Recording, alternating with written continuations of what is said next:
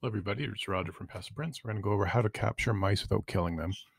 Basic idea, you need to build a bucket trap. We made another video on this. The link will be below if you want to check that one out. Basically, it consists of a trap area to catch the mouse. You want a tripwire, something to trip the mouse into the bucket, and a bait like peanut butter or salty sweet candy. Please visit pestprints.com for your free PDF guides. If you have a mouse infestation, stay tuned because we have help here. We have the pros here. 1-877-719-1108 will get you pest control anywhere in the United States. 1-877-719-1108. Thank you for watching. See ya.